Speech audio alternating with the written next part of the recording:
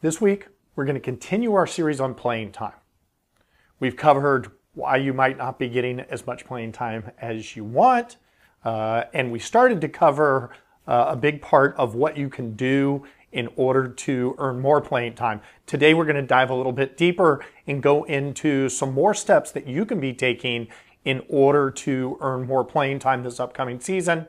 And so let's jump in.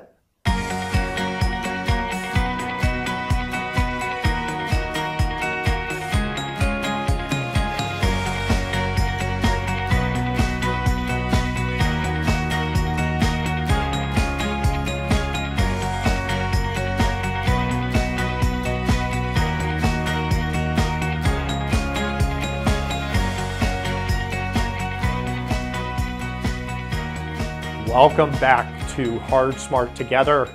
I'm Coach Dave. I'm here every week to help you on your mental game, sharing the mindset tools and habits that'll help you take your game to the next level, both on and off the court. So this week, we're going to continue our series on playing time. You might have missed me last week, and it just goes to prove, life happens. You continue on. I had some things come up last week and I wasn't unable to share this video. So this week, here we are, we're back again, and we are continuing on that process of learning how you can get more playing time and me sharing these tips with you. So in the last few weeks, we've covered the word time and how you can use it as an instant reminder of maybe why you aren't getting the playing time that you think you deserve, why you're not getting off the bench, and how to earn more playing time. So what have we covered so far? Just as a reminder, a couple of videos ago, and you can go back and watch this if you haven't already seen it, but we covered the letter T in time. And T stood for trust. It is the number one reason that maybe you're not getting on the court, or you're not getting the playing time that you feel you deserve. Maybe you're not in the game at the critical times that you feel you deserve. It's trust in you by your coach. So your coach doesn't really trust you on the court at that time. Now, we're not talking about breathers. You're playing the entire game and maybe you're coming out for a breather. We're talking about you're not getting off the bench. You're just not getting a lot of playing time, and you want to earn more. You've got to understand the reason why, and you've got to earn trust and develop trust between you and your coach. So last week, or a couple of weeks ago, we dove into the I. What does the I represent in time? And the I represented investing. And what we were talking about when we were talking about investing is investing in your own self-development as a player. That being part of teams, there's not a lot of time typically for the development for you as a player. And so we covered a lot of different things that you could do as an individual player to invest in developing your game, your both your physical game, your mental game, your skill sets, and that investing is a long-term approach. It's not looking for a quick fix. It's not looking for instant gratification. It's something that you do on a daily, a weekly, a monthly, a yearly basis, and you see the rewards of that investment down the road. So we've covered T, we've covered I, and today we're going to dive into what the M represents. And the reason we're using this acronym, this time acronym, is so that you can think, whenever you're thinking, man, I'm just not getting the playing time I deserve, I want you to think of these representations. Well, coach doesn't trust me enough on the floor right now. What can I do? And then you dive into the elements of investment within yourself that we talked about, and you can dive into what we're talking about today with the M, and next week we'll cover the E. And this will give you a toolbox of things to work on in order to grow your playing time over time. So, I also mentioned last week, and if you haven't already, I highly recommend, as a free gift to you, I've made available 8 skills. And these skills are intangible skills. There's things that you don't have to be super athletic or talented to do. These are things that you can do that aren't really physical skills, but more skills that you can bring forth on the court, off the court, to your team, and coaches really notice them. Okay, so I've made these available to you. I'll put a link. If you don't see the link below, if you're listening on the podcast, you can simply go to www.hardsmarttogether.com/intangibles. And I highly recommend, if you're a player, even if you're a parent of a player, these are great to download. I've made them as a PDF kind of checklist, but it also gives you things that you can specifically work on and ways that you can implement each of these intangible skills. I've made it a PDF so you can actually resize it if you want to print it out, put it on a wall, make it poster size. You can do that as a reminder to you to some intangibles, these champion intangibles that you can bring forth to your team. So I highly recommend that as a way to start investing in yourself and your self-development. So today, we're going to cover the M. And this M is something that sometimes when people refer to what we're going to talk about with the M, they refer to it and it's kind of vague. What does it really mean? And so let me reveal what the M means, and then we're going to get into 3 specific ways that you can use what we're talking about today. The M, the big reveal today, the M in time refers to mental toughness. Mental toughness. That term is thrown around a lot by coaches, by trainers, by players, by teachers, by parents. There's a lot of people that throw around that term mental toughness. Well, you got to be mentally tough. But what does that mean? So today we're going to get very specific into 3 areas that you can apply mental toughness that will specifically affect that level of trust between you and your coach. It will make you stand out. It'll get you noticed. And it will help you in the long-term goal of gaining more playing time. So what are those 3 areas? The first area that we're going to cover in mental toughness is you've got to come with an attitude every day that you can't make things tough enough for me. What does that mean? There's going to be times that your coach is going to have hard practices. You're going to feel like that practice may never end. Okay? The same drill over and over and over again. Maybe your coach that day, he or she is on you, is on the whole team. Maybe you guys are making mistakes. And so the next thing you know, you're lining up on the line and running liners. You've got to have an attitude of, that's okay, bring it on. You can't make this tough enough for me. Maybe you're going, throughout the season and you're not getting the playing time that you think you want or that you think you deserve. You've got to have the attitude, you can't make it tough enough on me. I'm still showing up every day. I'm still being the best player I can be. I'm still investing in myself. I'm still working on my game. I'm still being positive for my team. I'm still here. You can't make it tough enough on me. You're not going to make me quit. And when I say quit, I don't mean actually quit the team. Just that day, hanging your head and it's just too hard today. You've got to have that attitude of you can't make it tough enough for me when you've had a hard day at school. It's been a long day. Maybe you studied all night for a big test. And today, not only did you have to go through that test, but you got slammed with, extra homework that you didn't think you were going to have. And maybe,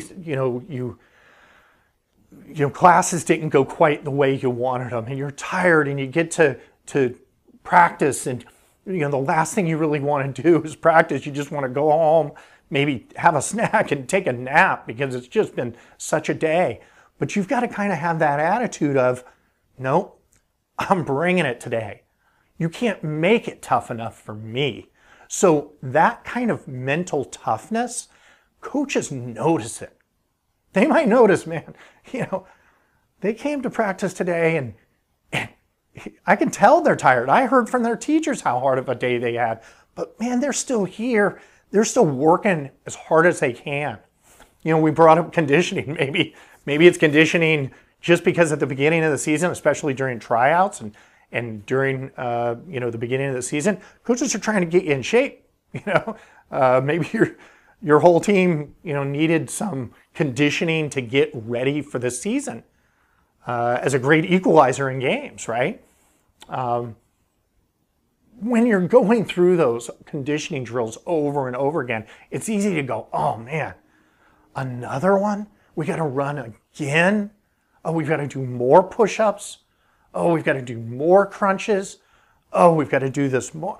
When is it going to end? Hanging your head, maybe not, hustling to come in first and compete in each conditioning drill. That's the time that you've got to have the mental toughness to stand out from the crowd and go, you know what? You couldn't make this tough enough. You couldn't run me enough for me to mentally quit on this. I'm going to keep pushing myself and I'm going to compete in this drill. Bring it on. Bring another, liner. Bring 10 more push-ups. Bring some more crunches. Bring it on. And let me tell you, that type of mental toughness will stand out to your coaches. Just having that mental attitude, whenever you feel, oh, it's just too much, just have that attitude. Switch that gear in your brain that goes, you know what? No, not me. I'm so mentally tough. You can't make it tough enough for me. And you'll stand out from those that maybe don't have that attitude. So that's the number one area that you can bring mental toughness. What's number two? This is a huge one when it comes to playing time. You've got to be mentally tough enough to control your support environment. What do I mean by that? You're surrounded by people that love you and want to support you and want you to be happy and have a great experience in your athletic journey. Okay? You've got to kind of control that environment. These might be your parents. These might be your friends. This might be other teammates, trainers, outside AAU coaches, whoever that is. And what do I mean, or those are, what do I mean by control that environment, control that narrative? Do not fall into the trap, and you're the one that's in control of this. Be mentally tough enough to keep those conversations focused on a positive environment, a positive conversation, and focused on solutions, not problems. I can tell you, I know it's tough. You come home, you're not getting the playing time that you feel you deserve. You don't think the coach is maybe noticing you. And it's real easy to have, this is a conversation that happens at dinner tables all across the world. Man, coach is just unfair. Coach plays favorites. Coach is just not noticing me. They don't care that I'm putting in the extra effort. They don't see it. I just think it's unfair. Well, when you bring that up, the people that love you, that support you, your family, your brothers, your sisters, your parents, they're going to go down that road with you. Yeah, you're right. Coach is unfair. Maybe we should schedule a meeting with coach. Maybe we should talk to them. Your coach doesn't know what he or she is talking about. They're the worst coach in the world. And it can quickly spiral. And this nightly dinner or this morning breakfast that is constantly, complaining about your situation, complaining about your lack of playing time, complaining about how unfair your coach is. This can happen with your teammates as well. Maybe there's 2 or 3 of you that aren't getting the playing time that you're not getting off the bench. Very quickly, that discussion can take place of, oh yeah, coach is playing favorites with these players. Oh, they just love that player. Oh, there's nothing we can do to get off the bench. These conversations that you're having, if you don't have the mental toughness to stop it in its tracks and you bring up the positivity, I really want more playing time, but coach doesn't trust me enough yet. That's a big, term. I'm not getting the playing time I want yet, but I will because I'm investing in myself. I'm doing these things to stand out to the coach. I'm also having an unbelievable experience. I think back to all those, kids that tried out. There were 10 players that got cut, never even got an opportunity to be part of this team. I'm part of the team. I'm contributing. I'm going to really concentrate on being a great practice player. You have to control those conversations because they'll then, if you're focusing on the things you can do to solve the playing time issue or to appreciate what you have, those people that love and support you will love and support you down that road as well. How can I help? Can I help you in that self-development? What can we do? I mean, you may come across some supporters that are not as positive, and maybe they bring up negativity. You have to have the mental toughness to change that narrative, to change that conversation. If there's a few players on the end of the bench that are, going down the negative road, you need to step away from those players. You need to either try and change their narrative to being more positive, like you're trying to be, or you need to just step away and not participate in that because you cannot fall into that trap of negativity. And that is going to be something that you're going to find throughout athletics. There's going to be things that go wrong, whether it's the team, maybe you're on a losing streak as the team and the whole team starts this. You cannot concentrate on the negativity of the results. You need to focus on what can be done to change those results, what can be done to improve on those results, what you can do to really embrace what you have as an athlete and being part of a team. So that's the second one. That's a huge one because let me tell you, as a coach at a lot of different levels, although coaches do not punish players or families based on, these kind of things, I'll tell you, it's a grind for coaches to go through these meetings and to have to explain maybe, a different meeting. Different meeting is, hey, I really want to earn more playing time. What can I do to earn your trust? What can I do to earn more playing time? That's very different from, I'm complaining because I'm not getting the playing time. You're playing favorites. You don't like our child. All those types of complaints. You have to have the mental toughness to steer away from those things because coaches, they won't play favorites, but let me tell you, you won't endear yourself to a coach by having your parents constantly calling meetings and slamming the coach's abilities or slamming your lack of playing time or trying to have the coach fired.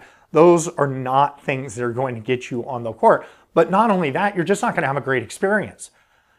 If you didn't play a minute all year, you can still have a great experience, okay? Or you can go down the negative route and play a lot, and if it's a negative experience, if it's horrible, if these discussions at the dinner table are horrible, these discussions with your teammates are horrible, the discussions with the coaches are horrible, you're going to have a negative experience. So really embrace the season and have the mental toughness to control the narrative, focus on solutions, don't focus on the problems, and have the mental toughness to control the narrative of your support environment. That's your responsibility as a player.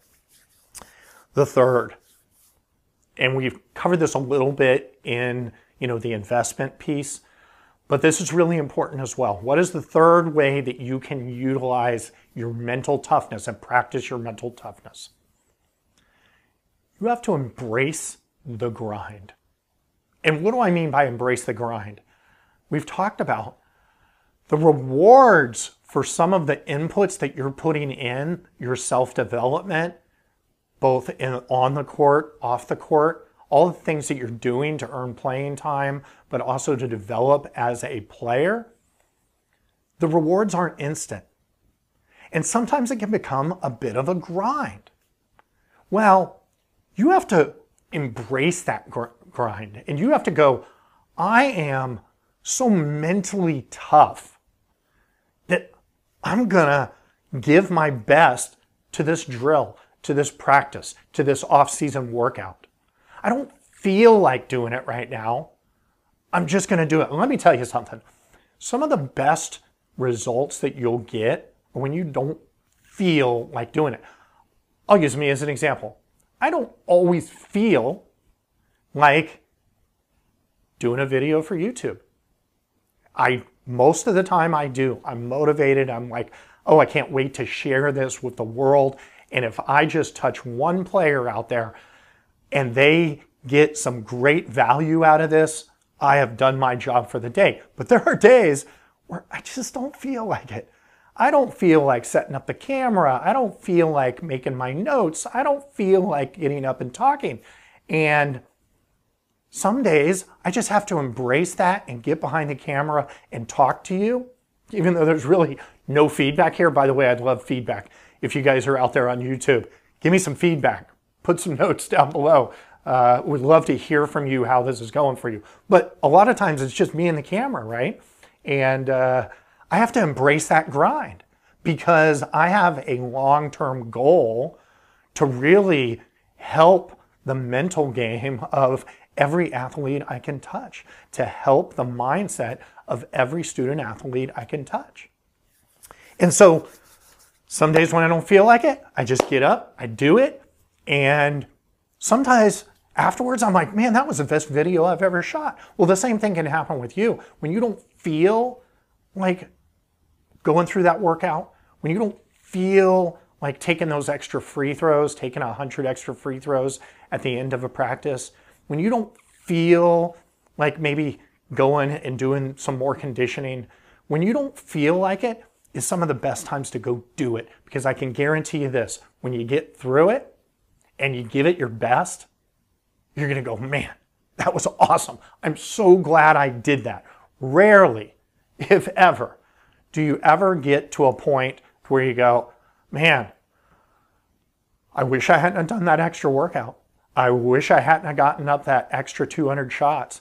I wish I hadn't have, had that mindset, talk with my coach. I wish I hadn't have done that film work and watched film for another half an hour.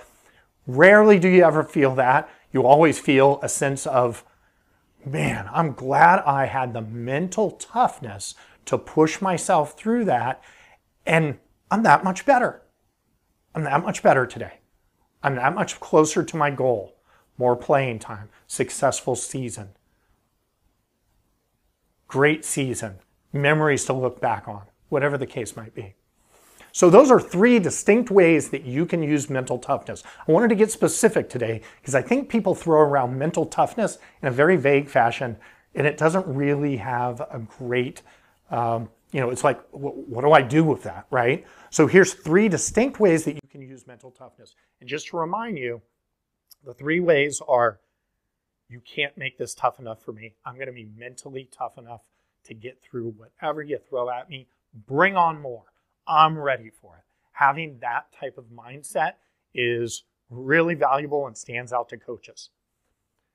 Being a positive, having the mental toughness to control your support system's narrative and be positive all the time, that will stand out to coaches because they'll see the positivity both from you, your family, your teammates. You can control the narrative of your entire team, having that mental toughness. And finally, the mental toughness to focus on the process of getting better as an individual player, of getting better as a team, the process of having a great season, to have an enjoyable season, something that you can all look back upon, no matter what the results are in wins and losses, but really embracing the grind and embracing that process is a third way that you can use mental toughness and really work on these three things. Catch yourself. When you find yourself going down one of those negative conversations, catch yourself saying, nope, I'm going to be mentally tougher than that. I'm going to change this conversation. When you find yourself going, oh, it's been too long of a day, I can't take this practice, you got to change that. Nope, I'm too mentally tough for that. I'm going to have a great practice, regardless that my day's been long and tiring. You know, when you find it's a long season and you're kind of grinding your way through, I'm going to embrace this. I'm going to do that extra workout. I'm going to do that extra thing that's going to make me, better and take my game to the next level, both on and off the court. So 3 ways that you can use mental toughness. I hope this was helpful today. Leave a comment below. Like I was saying, would love your feedback.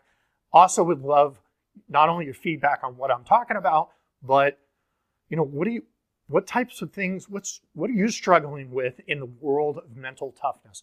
What are some of your challenges when it comes to mental toughness? And how can I help? And maybe do a video down the line where I can help you out specifically with your issues with mental toughness. So until then, till next week, and we're going to wrap this playing time episode up with the E. And this is really, the E is a game changer. Let me tell you, it is a process that you can use. It is a habit that you can have that is going to really change things for you as you work through your season, as you work through your practices. So be sure and show up next week for the E. And until then, remember to play hard, play smart, and most importantly, play together. Thanks. See you next week.